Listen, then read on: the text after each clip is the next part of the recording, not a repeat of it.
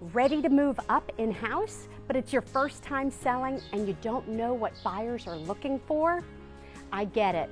If you watch any of those home improvement shows, they'll have you thinking you need to demolish your kitchen and bathrooms, knock down walls, and rebuild everything. Don't do it. Hi, I'm Hope George with Hope George Real Estate and James River Realty Group. Don't spend a dime fixing up your current home for sale until you talk to an expert in your local market. How do you know if your home checks the boxes that today's buyers are looking for? Move-in ready is still the top seller, especially now that new construction is moving more slowly than it used to.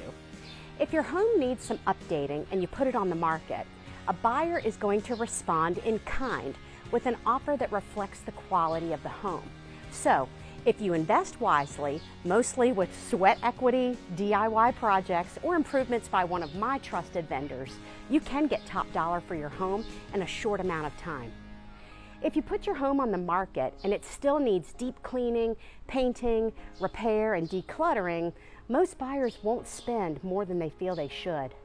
Let's say you bling it all out cosmetically to attract lots of offers. If a buyer agrees to pay an inflated price, because they're using a mortgage in most cases, the home will still have to appraise for the contract price. And this can be a huge obstacle. Homes not meeting the appraisal value, coming in lower than the contract price because of condition and the comps. Appraisals coming in lower, under contract price, are much more common now than in many years past. I can help you navigate the home prep process as well as strategize as a seller if you do happen to get a lower appraisal. I'm Hope George, your best hope in real estate.